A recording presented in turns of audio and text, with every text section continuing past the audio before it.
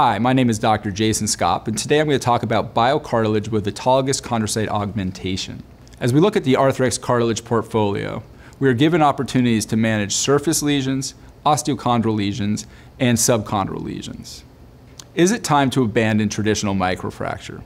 There's a high rate of subsequent procedures and even failure of subsequent surgical procedures in the setting of previous microfracture.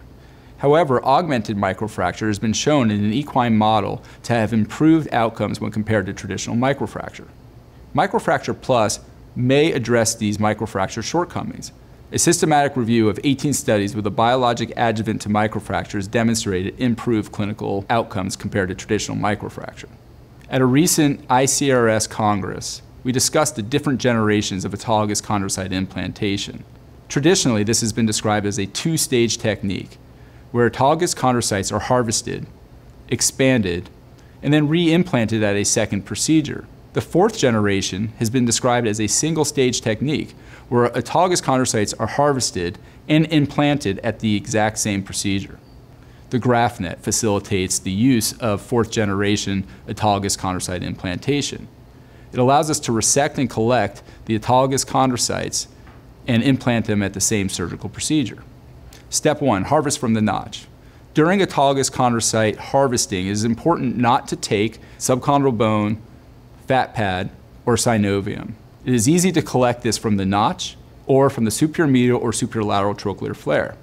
The accompanying video demonstrates intraoperatively harvesting of autologous chondrocytes from the notch, again being mindful not to collect subchondral bone or synovium. Step 2, remove the autologous cartilage from the GraftNet device. Run the shaver for 30 seconds with no water flowing through it. This enables the graft to be dried prior to passing on to the back table.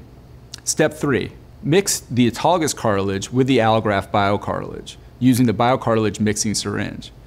I am currently using 1 cc of autologous cartilage and 1 cc of allograft BioCartilage. I am using PRP and titrating up to the amount of hydration necessary for the graft characteristics I am looking for. Because there is some moisture in the autologous cartilage, I am starting with 0.5 cc's of PRP. The accompanying video demonstrates the titration of liquid to obtain my ideal graft consistency. Step 5, mix within the BioCartilage mixing syringe and prepare for implantation as usual. I'd like to present a clinical case demonstrating the use of allograft BioCartilage augmented with autologous cartilage in a 24-year-old female with a chondral defect of her trochlea and medial femoral condyle. This patient was indicated for implantation and a T3 AMZ to unload our lesions.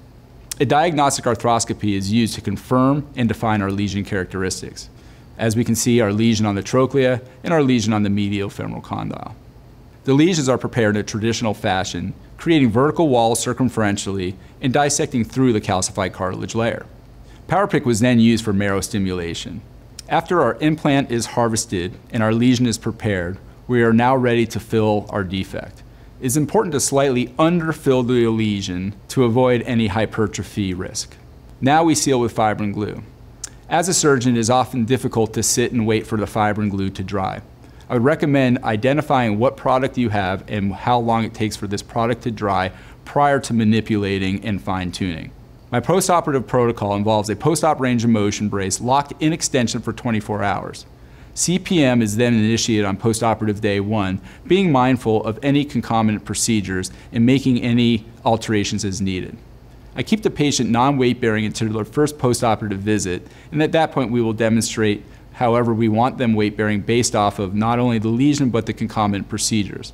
Physical therapy is then initiated using modalities to include but not limited to Alter G, bike, pool, and blood flow restriction.